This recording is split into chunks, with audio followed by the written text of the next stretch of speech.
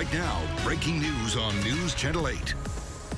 Good evening, I'm Keith Kate. And I'm Stacy Scheibel. Thank you for joining us. We begin with breaking news tonight. The middle school principal already cleared in one personal child abuse case will not be charged in a second incident involving a student. Jen Holloway joins us now. She is live at Coleman Middle School in Tampa with reaction to the news.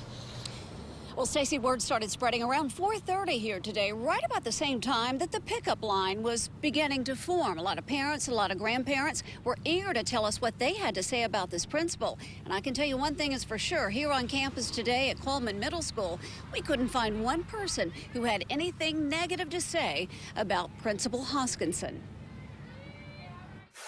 The man is a wonderful man. You can tell just by his interaction with the students how much they love him, and he would never do anything to hurt anyone.